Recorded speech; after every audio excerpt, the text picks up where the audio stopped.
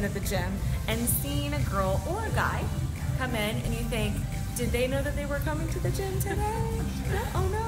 Oh, I don't need to be like lifting and have a boob pop out, right? Like that's not appropriate. We are back at 602 to find out from our favorite fashion sports guru.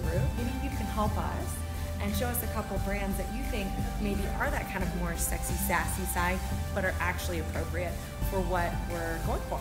So this is a brand we have here called Corral. Everything is so cute. It's a little high fashion.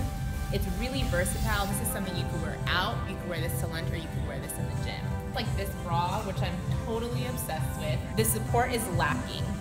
So you don't want to bend down, lift, and like she said, have a boob pop out. The great thing about this collection is that all of this stuff can be worn in the water. So for all of our Southern California ladies, you could go do a yoga class and then go jump in the ocean. That's kind of awesome. 2 for 1, we like that. Beyonce wasn't made in a day, and neither was her amazing new workout fashion line. So for those of you who haven't seen it, we're gonna show you some fun stuff. What is your favorite thing about Ivy Park?